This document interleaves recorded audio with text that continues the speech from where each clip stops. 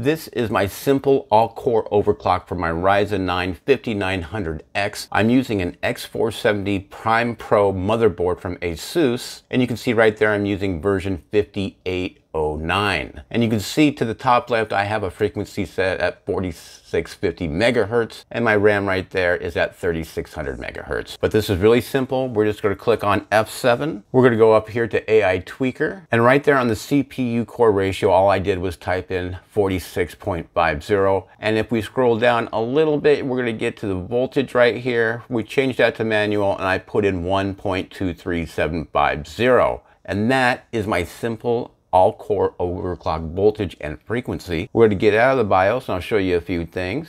And as far as Cinebench 23, we're getting ready to finish up a run here, and we'll see what our score comes to. I've heard anywhere between 22 and 23,000 is right on par, so let's see what we got. And you can see right there we have 23,502. Again, so not too shabby on the 4.650 gigahertz at only 1.23 volts. And then on another secondary run, you can see we did even better at 23,634. And is this frequency and this voltage stable? Well, I did do the 30-minute testability here on the Cinebench 23 program.